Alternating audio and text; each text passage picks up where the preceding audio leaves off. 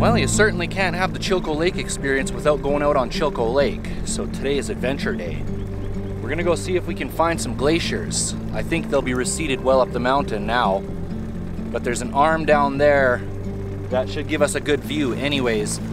It looks like we don't have the best weather during our stay here in the valley, but today's looking not bad.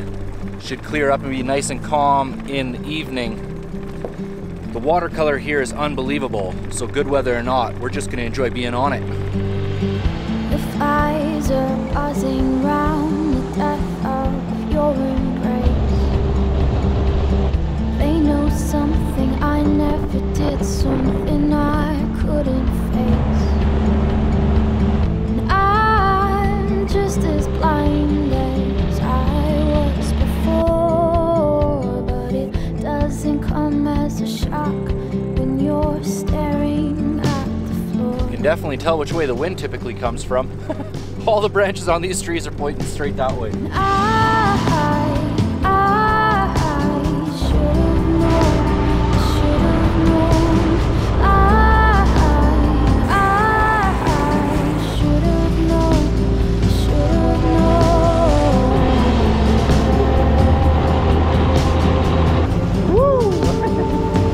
Tropical as these waters look, it's pretty far from the tropics here. Quite frosty. I'm gonna go ahead and get this crossing done with. Shouldn't be too bad, just a couple nautical miles. The alcohol is worn off and now I see clear. There was no spark, no light, and you were never sincere.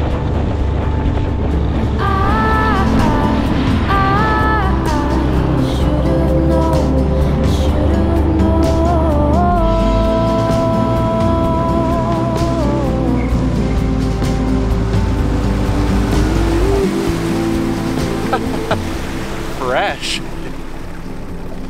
Just made it to the other side. Decades ago there was glaciers that came right down into the water. Now they've receded well up the mountain. So we're not going to get a super close look, but we're going to go as close as we can, and there's a big river coming into the lake down there straight from the glaciers. I want to see just how rich the color of the water is.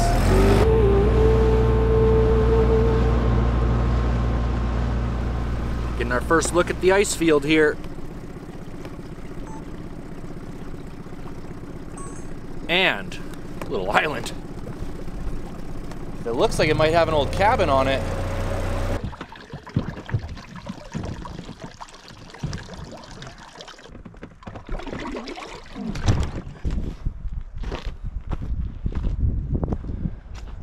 Wow, this thing has been sitting out here a while. It's definitely quite old. You can see the whole thing was built with an axe.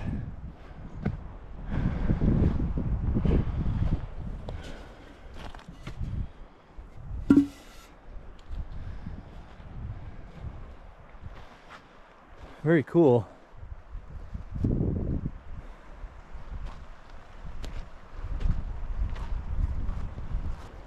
Wow, as soon as that sun goes down, you can start to see the true color of the water.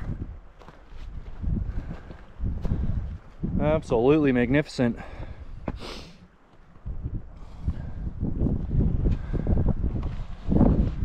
Whoever built that cabin, I wonder why they chose the island. Not a whole lot of timber here. They'd have to be bringing it back and forth from the mainland all the time.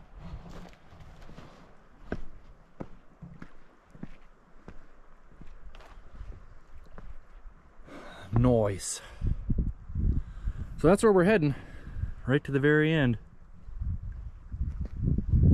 May as well get to her.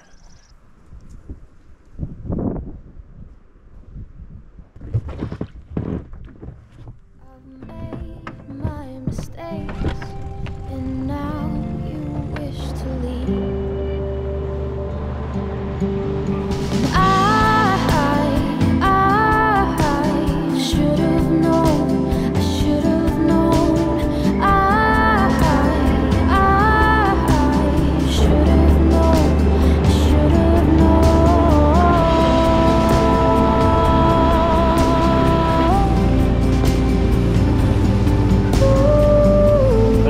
glacial silt is already starting to get pretty dense in the water.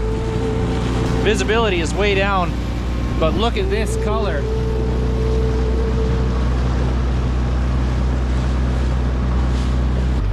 Look at this tree, just giving her right through the rock, thriving.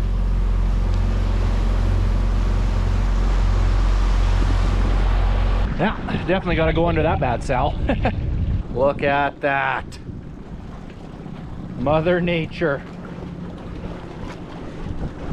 Woo!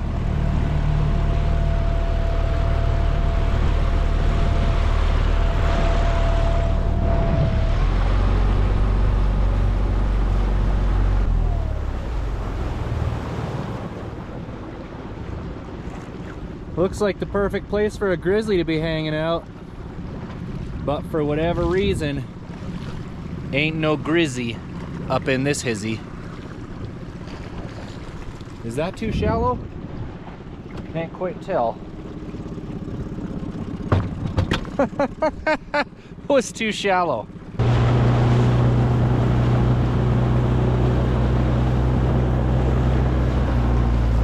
Look how freaking nice it is in here.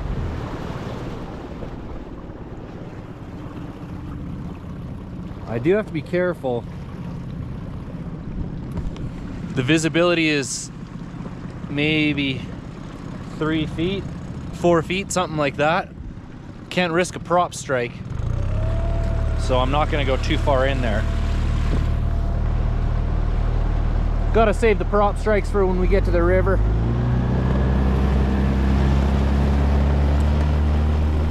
Just getting to the end of the channel.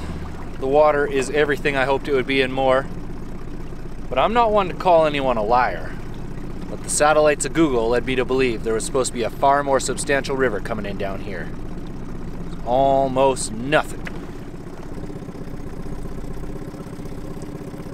As far as glaciers go, talk about anticlimactic.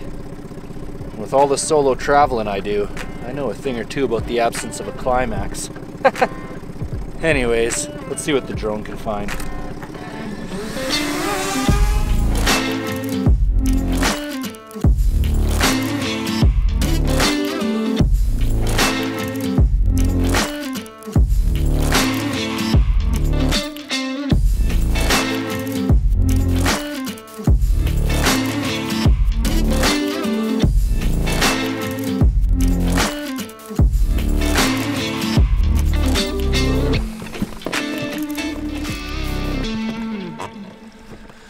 Well, the wind blew us all the way to shore, so we may as well hop out and take a look-see.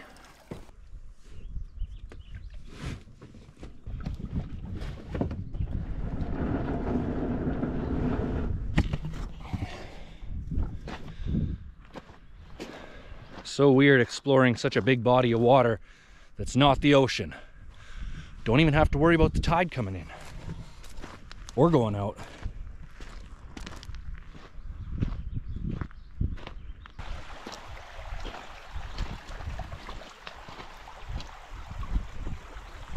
Can you believe this discovery? Pre-petrified wood. Where else in the world?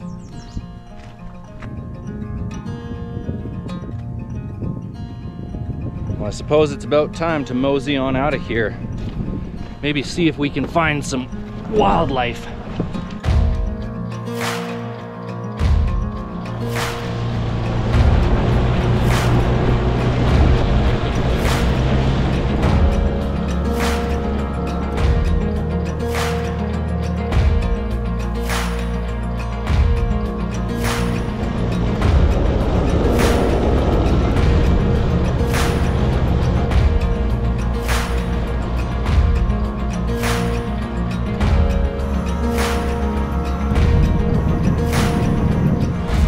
Taking the western shoreline back.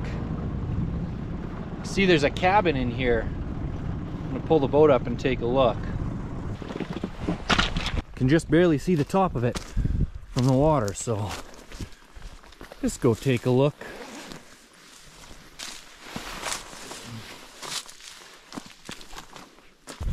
Oh geez, looks like no one's been here in a while. It also looks like a wintertime thing because there's a sled here.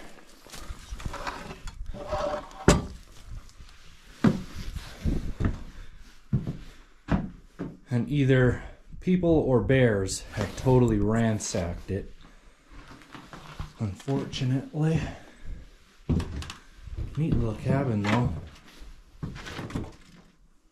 Usually I'd close the door, but the floor is swelled up to the point where the door is now stuck open.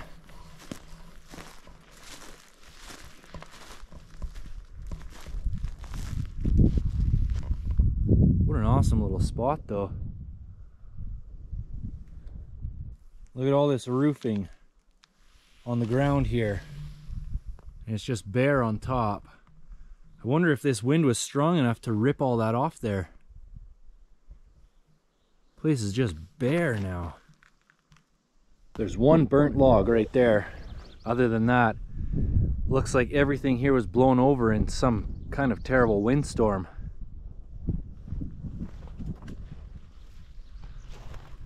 That's about all there is to see. Let's keep making our way.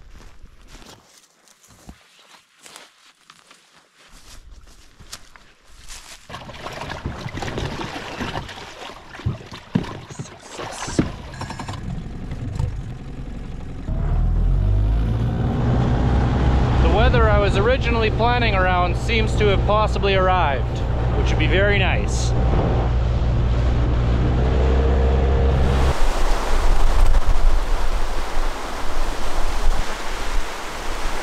Chilko Lake is crazy beautiful, but being the largest high elevation freshwater lake in North America, it comes with its own weather pattern. And right now we seem to be in the midst of a several day windstorm that honestly, I'm not really interested in sitting around to wait out. There's a ton of beautiful country out here, so I've just mapped out a route that I think should be pretty spectacular. It looks like quite the grueler, so I think this will also be either the truck's first big success or first possible failure. Either way, I'm excited to find out.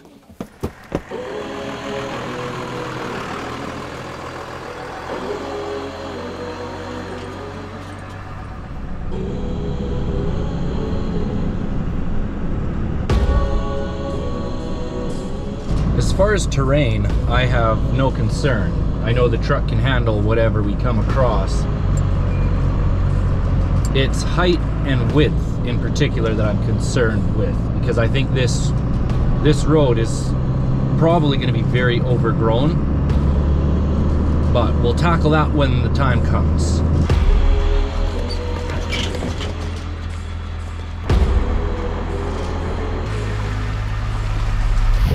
I made the conscious decision of leaving the chainsaw out of this rig. Throughout the build, people sent me all kinds of nice stuff. A company out of Oregon called Axeman sent me this nice folding saw and this beautiful hand-forged Swedish hatchet. These are taking the place of the chainsaw. We'll see if that was a good decision.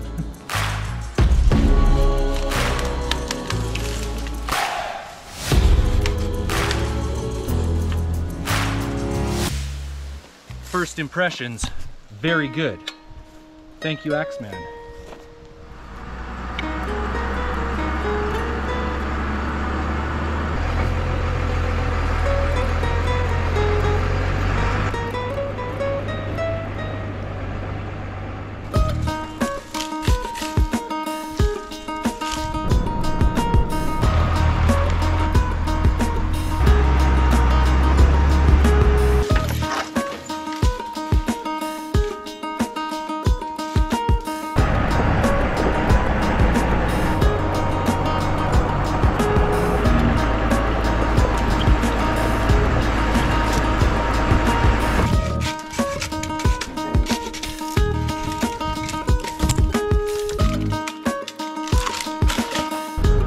Squeeze. Everybody thinks skinny. You guys are not thinking nearly skinny enough. Getting a ton of scratches right now.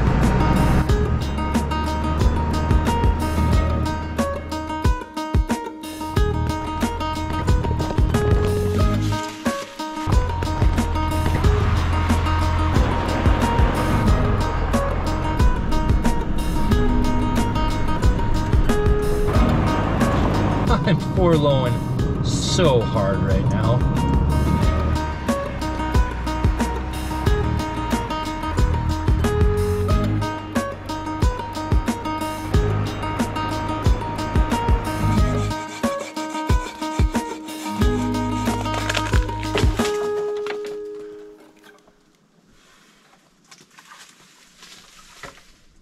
I've been seeing some comments on these expedition truck videos, people asking what all these roads were made for out here in the middle of nowhere.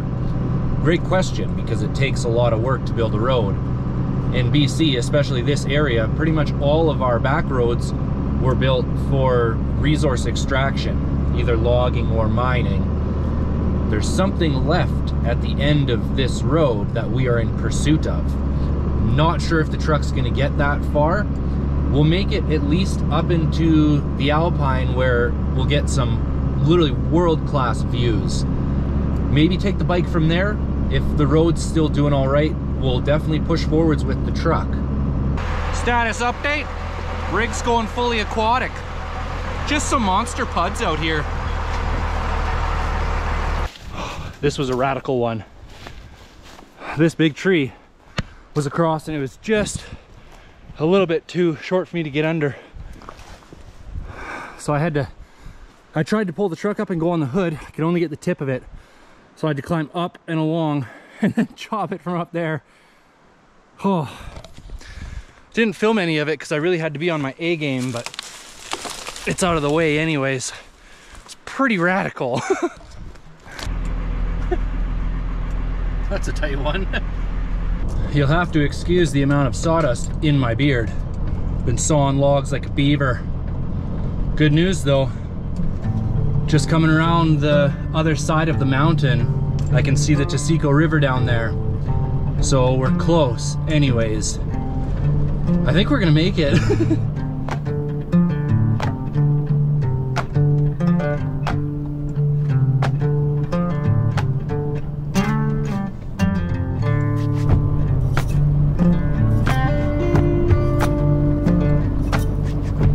Well, I'm at the point now where I don't really know which decision is the right one. The truck's doing fine. I can keep pushing through this thick alder, but I don't know when is the right time to turn around. If it gets a whole lot worse, I just don't have the time to brush cut all this way in here. It's a lot of kilometers. We're just gonna keep pushing forwards. I mean, certainly no place to turn around right now anyways.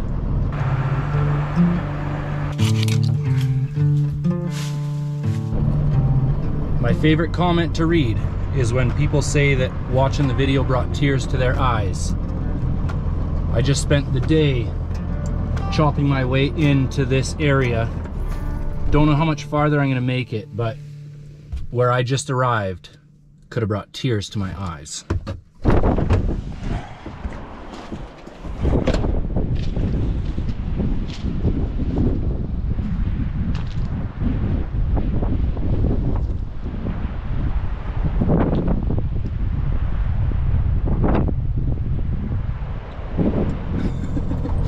I picked up a tree and it's hanging right in front of the backup camera. That's hilarious. Time to find somewhere to camp. Doesn't have to be fancy. I just don't want to park on the road. The chances of somebody else being out here is incredibly limited, but just in case.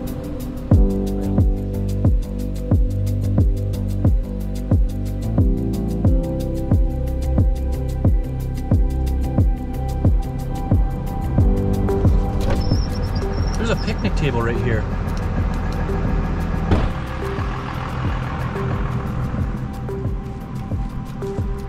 But this just might be camp for the night. Oh, it's a boat launch. Whoever's driving all this way just to launch a boat is somebody I want to meet. Talk about a freaking maniac. Certainly not the easiest spot I've ever backed into, but it'll do. And like perfectly level.